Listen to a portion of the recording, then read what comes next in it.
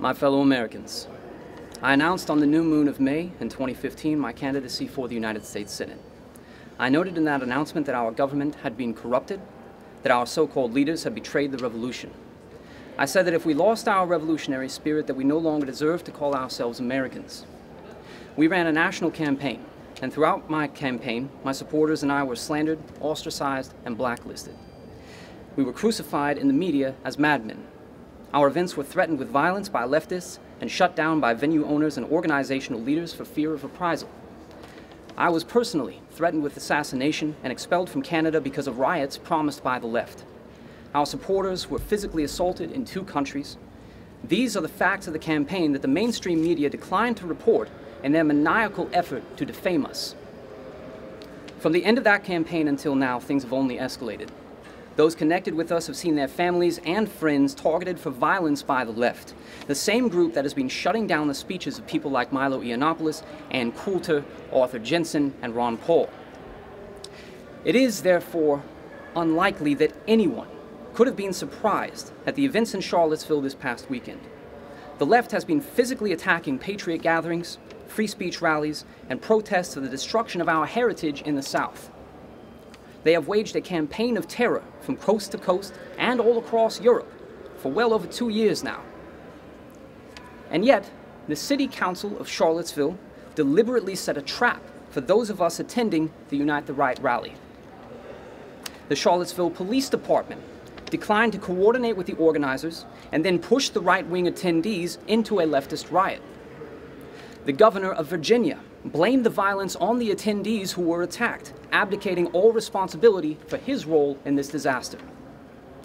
The mainstream media has for days been creating a false narrative, deliberately ignoring the terrorism by the left that has run rampant in this country for 2 years now, shifting the blame to those of us dedicated to preserving this great country.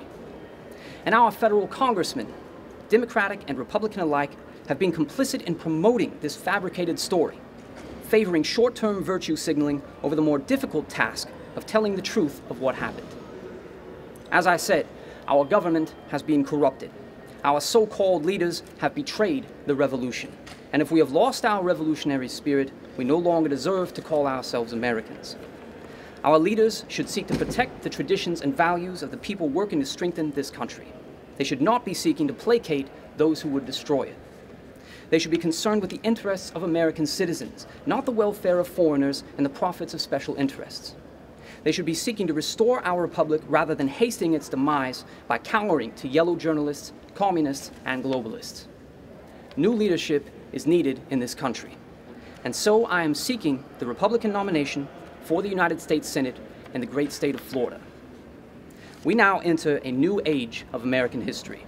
And the question to be answered is this: will we restore the republic our forefathers created, or will we allow it to be annihilated by those who hate America, its history, and all it stands for? A reckoning has come. God wills it. Augustus, people will, if you wouldn't mind taking the question there. Let's do it. All right. Ford, so anything for you, though.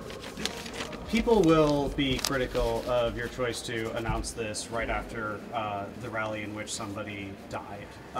What do you say to those journalists who are going to look at the footage we just shot and criticize you on that basis? I say to them that they are at fault for this. They push this narrative of the white supremacist rally, which they know to be false. They know that this kid was attacked by the mob in his car. It is certainly unfortunate that this person died, but that is the fault of the Charlottesville City Council. They deliberately set a trap for everybody. They set us in a kill box. They knew what they were doing. The Charlottesville Police Department knew there would be violence. They stood down. And when they did do something, they attacked us. So the Charlottesville City Council and the Charlottesville Police Department, they are to blame for that death. With most wings of the Republican Party being very critical of the events at Unite the Right, from Trump all the way down to various senators, do you really think that you can succeed in winning over the hearts and minds of Republican voters in Florida? Oh, absolutely, because this is more than just one Charlottesville rally. This is about the fate of the country. And if you look at all the people that are prospective candidates for this race, if you look at the people that are candidates now, they're all part of the establishment, they're all part of the system, and they all support Not just this narrative that the mainstream media has created about this, but the fake news they do every day in this country. Do you disavow the individuals who were there specifically to commit violence, or those people who were in ideological sects that you don't personally identify with? For example, the literal Nazis, the white supremacists, etc.? I disavow anybody that showed up to that event ready to perpetrate violence. Our people on the right wing, the attendees of the rally, and all of us who were speakers, and all the people that were there as my security detail, they showed extraordinary self-restraint. They did not attack anyone, and I actually gave them an order not to attack, and they followed that. They only defended themselves when they were attacked by the mob. So yes, I do condemn the mob that attacked the peaceful protesters at the rally. I condemn anybody who showed up with the specific intent to cause violence at what was supposed to be a peaceable assembly. All things considered, do you think that the Unite the Right rally was successful from your end? In the end, one person died and you never got to give your speech. Did you succeed in any goal? Yes, we succeeded in uniting the right. I think that's clear in the sense that we showed up that day and there was not one single member of the right wing who was attacking another member of the right wing. Everybody there was focused on a common enemy, and that was the mob. The leftist mob that was there, the Charlottesville City Council, the Charlottesville Police Department, the Governor of Virginia, they all came together as one coalition of the left, and that united the right. So that no one in the right wing was bickering, none of the factions were fighting each other, they were all focused on the outside, and that was a great success. Sort of lastly, like that unity that you're just describing on the right, there was very homogenous unity among the left, and it seems like both sides, their unity was based on hating the other side.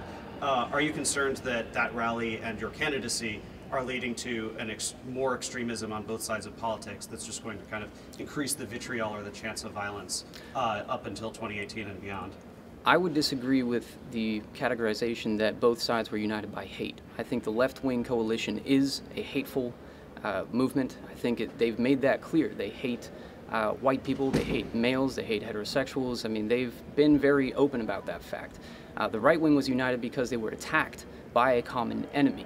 So that's completely different. It's not a hateful unity on our end, it is unity in the face of an external aggressor.